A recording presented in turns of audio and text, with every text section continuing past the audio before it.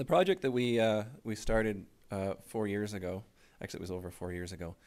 If you'd probably suggested to me that it would have taken 4 years, probably wouldn't have done it. But I'll get into the reasons why, and it hasn't detracted from what we think has been a big success. But I alluded to the fact that Durham's growing very quickly this morning when we were talking on the panel. And as I say, Durham is on the eastern border of Toronto, on the north shore of Lake Ontario. And our population will double within less than 20 years. And it's critical for us, even though we reside on the shores of a Great Lake, we use water efficiency to reduce the cost of that growth, so we don't have to grow the infrastructure in lockstep with population growth. And what we decided to do was to work with a new home builder. In this case, it was Tribute Communities, to see what we could do as a municipality to make new homes more water efficient. About 65% of our customer base is residential, so this is a significant issue for us. The sponsors from the program are Natural Resources Canada, who are the stewards of ENERGYSTAR in Canada, and the Federation of Canadian Municipalities, who are advocates for municipalities, obviously, at the national level. What we wanted to do was to take some very small steps, you know, in hindsight, in making new homes more water efficient. So what we did is we took homes that were in the same neighborhood, and we upgraded some and left the others in builder's standard form. The upgraded homes, we changed the fixtures, the shower heads, and upgraded to ENERGYSTAR appliances, and we also put in drought-tolerant front gardens. We also chose this neighborhood because we wanted to do the upgrades in starter homes, so that the whole issue of upgrading and using premium products wasn't going to be perceived as being something that you only do when your house is worth $500,000. So these are starter homes, the majority of which were 30-foot lots, both townhomes and single-family dwellings. When you got up to 56-foot lots, they were probably about 10% of the neighborhood. So we wanted to stress the affordability. These are the kind of the median homes, the 37-foot lot homes. What we did is in order to sell the project, we treated it like any other upgrade. We put in the sales office, we put up a display that portrayed the upgrades on the same letterhead or the same aesthetic presentation as the rest of the information in the sales office. The bottom line is the package sold out really quickly. We had 90 homes that were so equipped. We used 3 types of toilets, and again, we were starting in 2004 with the project. So in all the powder rooms, we put in dual flush toilets. In about 75% of the upstairs bathrooms, we used 1 gallon per flush pressure assist toilets. And then in the remaining 25% of the upstairs bathrooms, we used a toilet that costs about the same as the toilet that the builder now uses.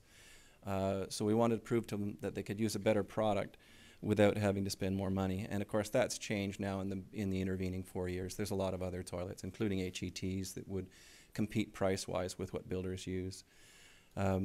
Because one of the ways we got our foot in the door with Tribute was to suggest that they were probably wasting a lot of their customer service staff time chasing toilet problems. And they admitted to us that over half of their customer service staff time was spent chasing toilets, and we suggested that was because they used crappy toilets. And they didn't kick us out, so that was good. So we had, you know, again, 4 years ago, we had a very small slate of front-load washers to choose from. It turned out we used a Frigidaire appliance.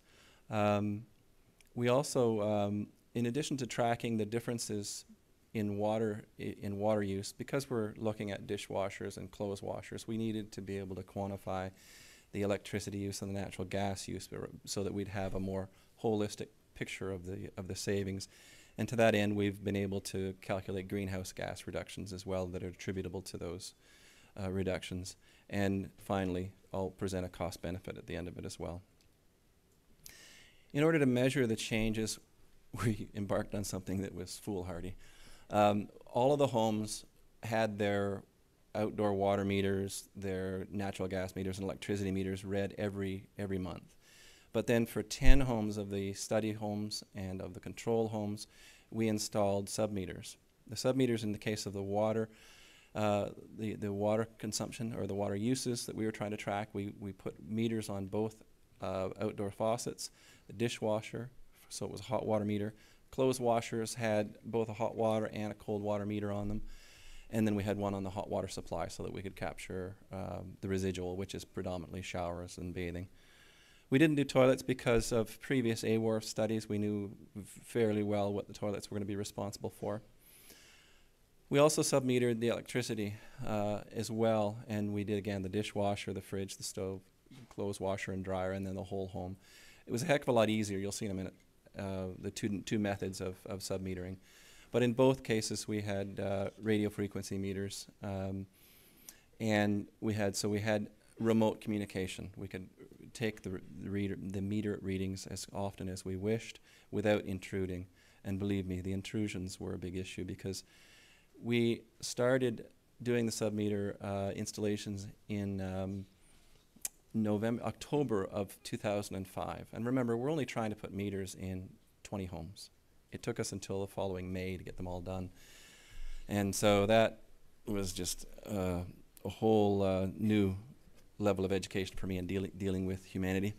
It was great to get people, it was very easy to get people to commit to say, you know, we'll install these meters. Then the hard part came when we said, we need a half a day of your time, preferably during the day. And that's when the problems started. People would say, yes, we're set for this such and such a date, and then they wouldn't be home, and it just dragged on and on. But our contractor didn't kill anybody and didn't commit suicide, so we started the meter monitoring in September of 2007. This is the water meter, so it looks like a conventional water meter, only it's a radio frequency meter, so that we could read it as often as we wished. And it also enabled us to troubleshoot. So if a meter went down or it wasn't reading, then we knew right away. One of the things that happened initially, which still floors me, we were going around, there were 3 of us, and of course we should have had, you know, magnetic signs on the side of our cars and saying, you know, we were from the region of Durham. But no, we were just loitering around for the better part of a half a day, driving around with a laptop on the seat, trying to see which meters were reading so that we knew where we had to boost the signal. And the house, we had a central house that was going to house the fixed reader, which would receive all of the readings from all of the water meters, and it was central in the neighborhood. Got a call 10 o'clock on a Friday night from this homeowner, says, I want out. And I said, you want out of what? Out of the whole study. And so it turned out that the neighbors across the street who were home watching this all day just inspired some kinds of paranoid theories in the surrounding homes, and to the point where these people were freaked out. And the other thing we found out too is that when the contractor connected the electrical submeters to their phone line, there was a buzzing on their phone line, so they thought we were bugging their phones as well. So we ended up putting the fixed reader on a lamp post near the house, and I managed to keep that house on. So this is what the submeters and the data loggers look like on the electrical box. It's essentially another electrical box in the basement.